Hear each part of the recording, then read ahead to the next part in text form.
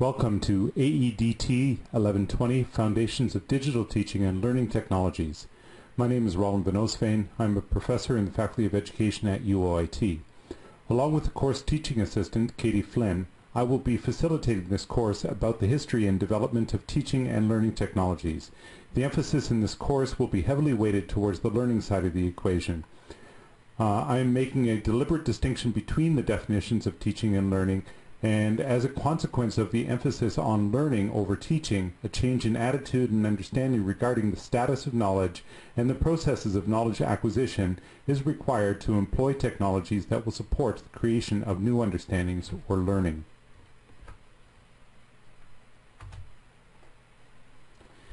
In this initial video clip or vid clip, I will review much of the content of the course outline or syllabus that you will find posted to the Blackboard space reserved for this course.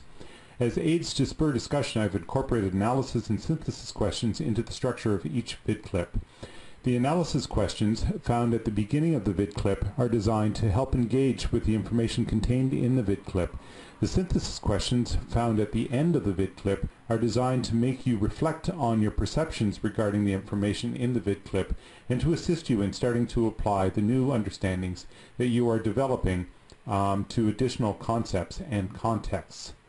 For the analysis questions, then, you are expected to reflect on the ideas that are questioned in the analysis questions themselves and discuss your thoughts with others in your tutorial group and in the Knowledge Former WebKF View Week 1.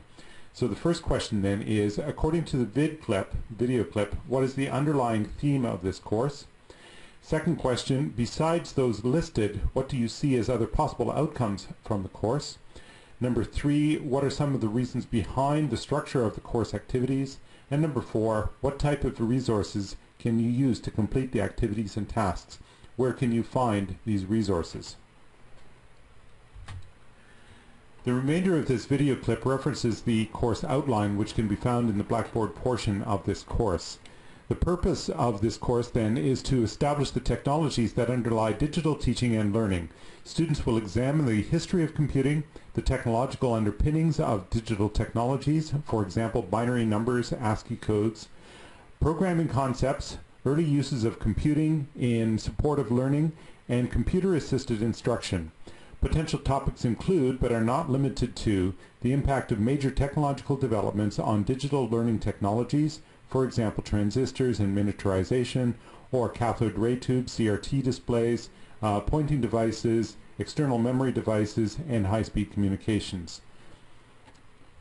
Specifically then, by the end of this course, students will have demonstrated the ability to identify major developments in the history of computing, including both hardware developments and social changes.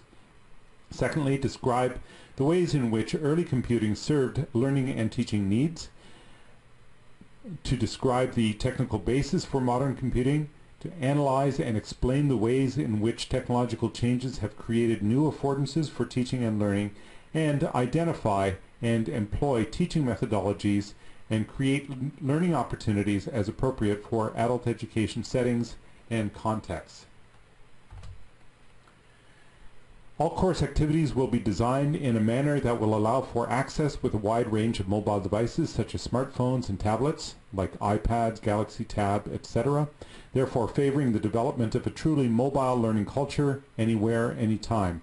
This 36-hour, 3-credit course will be articulated in 12 modules, each including 1 hour of video clip-based lecture broken down into 2 or 3 12 to 15 minute long segments. The video clips are written by a content expert and they will subsequently be produced and installed on YouTube, where they'll be publicly available. Secondly, 1 hour of synchronous group tutorial activities in Adobe Connect. The video conferencing sessions in Connect will be planned in detail by the professor in collaboration with the Teaching and Learning Office, and the tutorial activities in the session will be primarily facilitated by the teaching assistant. By scheduling different groups at different times of the day and of the week, the program will be able to accommodate students from a wide variety of time zones. Please see the hardware-software requirements which need to be met in order to enjoy a smooth experience within the video conferencing environment. And finally, The final element of each module will include 1 hour devoted to online activities such as forum discussions, self-directed learning activities, etc., as specified in the course calendar, using a wide variety of online resources.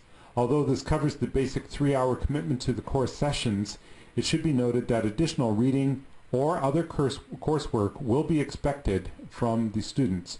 While the Blackboard course site will be the sole official website for this course, other environments will be explored, used, and analyzed. The links for each of these will be posted on the Blackboard site as we progress. All course assignments are listed in the course syllabus along with their due dates. You will be working collaboratively with a group of 3 or 4 students on many of these assignments. This group will be self-regulated in that each member of the group will be responsible for participating in the group work, and as some of the assignments are graded on the basis of projects presented by the group, it is up to the group to determine how to proceed and then ensure that the work is completed within the required time frame. Some assistance will be available from the course TA and instructor early on in the course, but this assistance will decrease over time. Specifically then, you will be expected to 1. View all video clips, reviewing all analysis and synthesis questions and doing all readings, as well as participating in tutorial sessions using audio and video on a weekly basis. Secondly, you will be posting in WebKF Knowledge Forum on a weekly basis as well. The URL for this discussion board is given in Blackboard. Thirdly, you will construct and your knowledge using online PBL scenarios, including participation in online collaborative tasks arising from the scenarios. For example, you might make use of Google Docs, Twitter, and other technologies as decided by the group itself. Fourthly, you'll collaborate in the design and production of a video that analyzes a technological device or application. And fifthly, you'll participate in self and peer assessments using a variety of rubrics. The major resources to be used for this course are internet-based, that is, they are available using an internet connection. Some of these, such as WebKF and Blackboard, are restricted by licensing agreements. Others, however, are freely accessible through services like Google Docs, YouTube, or Twitter. It's expected that all students in this course will use these resources, however they may use them in different ways.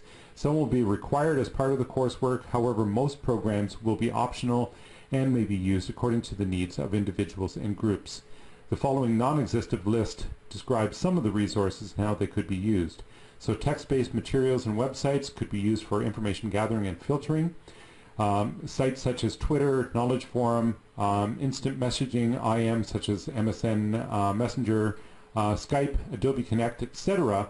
can be used for not only information gathering and filtering, but also for communication between students, TA, and instructor, and also for knowledge building.